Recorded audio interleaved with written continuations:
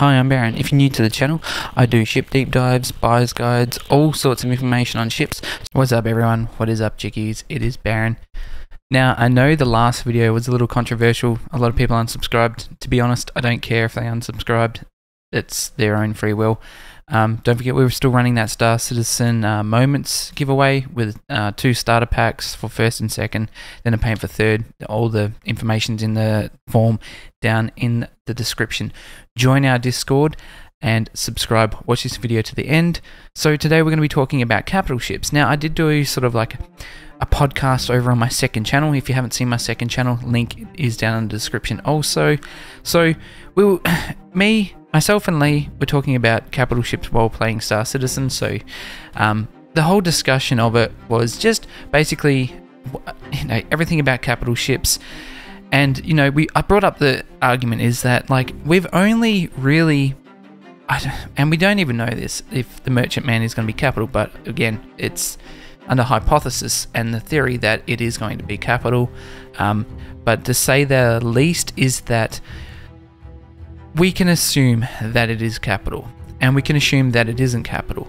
But again, we don't have a lot of alien capital ships. We have just the one, and we don't really have a lot of alien ships, that being said. So going off the basis, we have the 890 jumping game, which is pretty much the only capital ship that we have in the game, and the discussion like the Polaris and other ships like that, it's just not viable to have them in the game with just one system, maybe over a couple of systems, and then have that server meshing opportunity there as well. But going from there, that like, why would you put the 890 jump in there? Yes, I guess it's just a luxury cruising super yacht thing, and that there's no real use to it. They haven't fixed the cargo on it. There's still issues with it that are ongoing. But saying that, what could we expect from an alien manufacturer in terms of a capital ship? Since we've only got the Banu Merchantman and it's nothing at the moment. It's still sort of in the works. So me and Lee were discussing, what's the chances? What opportunities could there be for a capital ship from an alien manufacturer? And we discussed like exploration, being a capital explorer from an alien manufacturer. Yes, I know the Banu Merchantman can do that, but then again, we also have the Idris, but the Javelin can do that better, and then you got the Kraken, and just all these different tiers and categories of what's happening here. And I think it would be a great opportunity to see a capital exploration alien ship, especially when it's going to be, if it was to be based off like the better tech. So like instead of having the landing gear, it sort of hovers above the ground. Just the general alien tech through the entire ship, and instead of having stairs, have like a flat area so that when someone comes into the ship, the stairs sort of just start to build up, and using like the Xeon tech as well. So that's what I was trying to think of, is using ships using a lot of Xeon tech in the capital form of things and sort of build it off that. Or even have like a Tavaran capital ship in law. I mean, it's entirely not possible for it to happen, but then there is that argument for sake that there could be a Tavaran capital ship. And I know that they're not the actual ships, they are technically replicas. It would still be cool to see something like that, especially like how you got in the Talon. You got say the ship's windshield, and it's got like those little hexagonals, and they just go from like being like solid, and then they go to being like transparent, and that would be cool on a larger scale. I think a lot of this tech would be really cool on a larger scale, and sort of giving it that life that some of these capital ships have. And again, going and looking into the military side, or the battle side of a capital ship for aliens as well. And like I said, I know the Banu Merchantman will do a lot of these things, but again, to create that opportunity, to create that diversity between all these ships, it would be nice to see more from an alien manufacturer's perspective. And again, I don't know, they could be bringing something like this out in the future, but I definitely like to entertain the discussion and the thought of this being a possibility within the future of Star Citizen in the next couple of years. And I know saying that as well is very contradictory for the last arguments that have been going on, with all the backlog of ships, and that they should be working on those backlog of ships instead of just bringing out new ones and then working on those up the front. But again, I think there would be a fantastic opportunity between these different manufacturers as well. So like I know Aegis doesn't really do it, but what about an exploration Aegis like capital, or a MISC capital industrial ship that isn't cargo hauling and sort of based upon another like industry, I guess, since they are heavily industrial ships, or something from RSI that we know we're getting a larger mining vessel.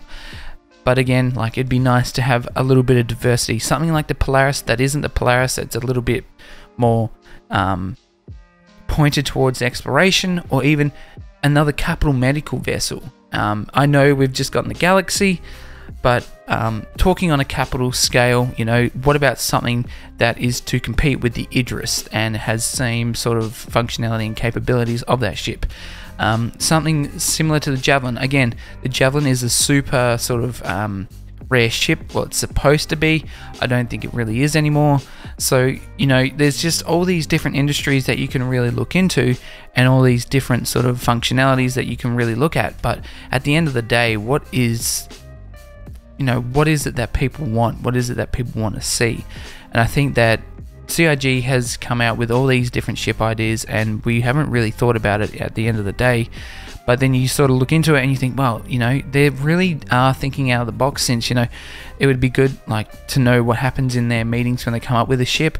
And, they've probably gone over this in the future or in the past, but to see how everyone comes up with an idea, they're brainstorming, they're coming up with ideas, and then one will say exploration, and then one will say, what about e-warfare, and then they're like, oh no, okay, boom, put those two together. Or coming up with different offset ideas that are like subset from an original idea of being like exploration and e-warfare, and then just sort of mashing them, or using little like delegates and off of those ideas.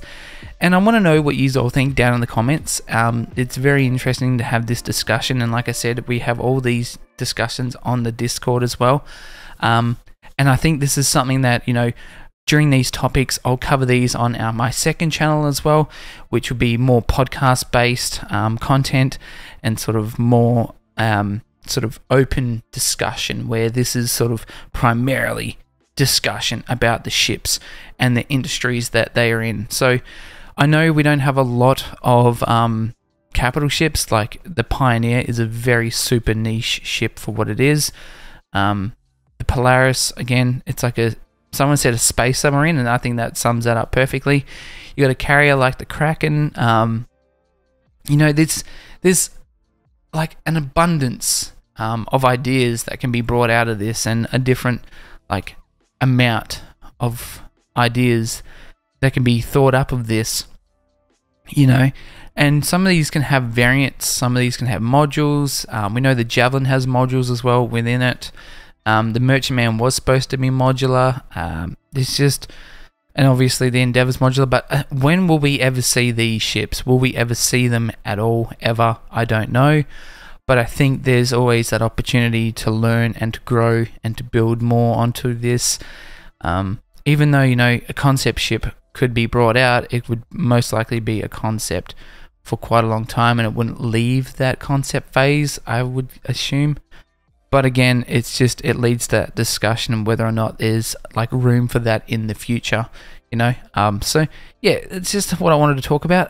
At the same time, I just want to add on to this that I'm looking into getting a professional camera for my webcam. I was going to get a Facecam Pro Elgato, but I don't know when they're ever going to come into stock. So I guess if you want to help, there is the thanks button. There's all different ways you can help. But yeah, I hope you enjoyed this. It's been Baron. If you liked it, leave a like, comment, subscribe. If you didn't, leave a dislike, and we'll see you in the verse. Bye bye.